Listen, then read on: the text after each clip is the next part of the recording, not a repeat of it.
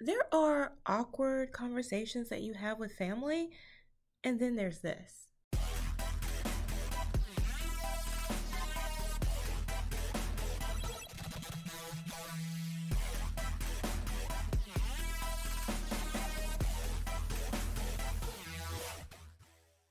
Hey guys, welcome back to another episode of Jane Theory.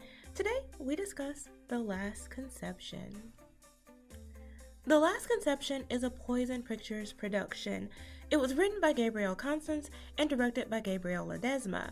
The film is based on a novel by the same name and author and stars Nazanin Mandi as Savarna, a member of the Sakan family who finds herself balancing both revealing to her parents that she's gay, at the same time they're revealing to her that she's the family's last hope to ensure the survival of their ancient bloodline. One of the things I really liked about this film was that it didn't beat you over the head with the kind of identity politics that you often get these days in films featuring minority characters.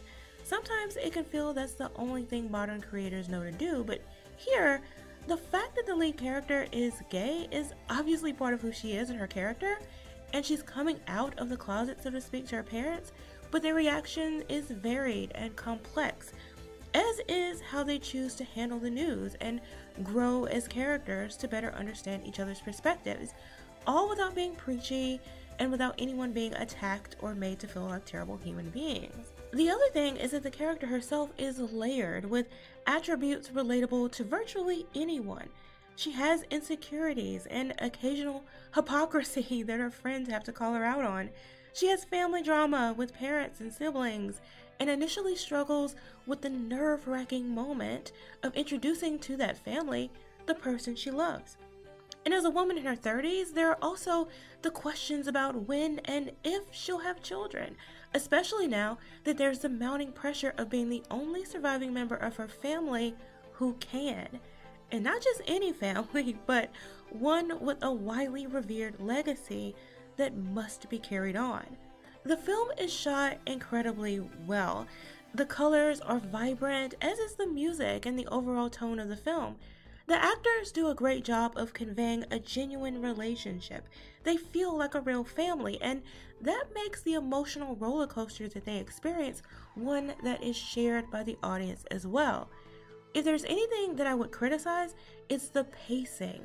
The film is only 85 minutes long but feels longer, and I think that's because there are several scenes that could have been cut out entirely without impacting the story at all. It might have been better to replace those scenes with more information or even flashbacks related to the family's history and how this legend concerning their lineage came to be, with past and present converging as one with the ultimate reveal.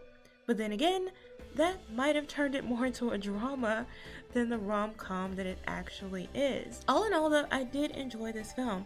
It was engaging and emotional and a pretty fun time.